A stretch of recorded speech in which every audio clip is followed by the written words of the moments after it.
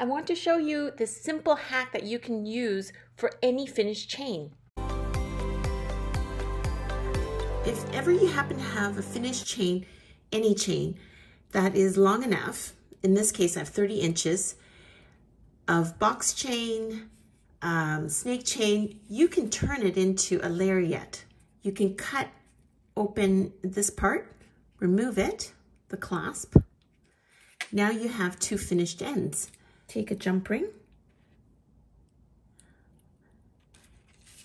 close it like this, and do the same thing on the other side. It doesn't matter which drops, any drops will do actually. And now you have both sides, and all you have to do is do a hitch knot, so the two together, and you have yourself a lariat necklace.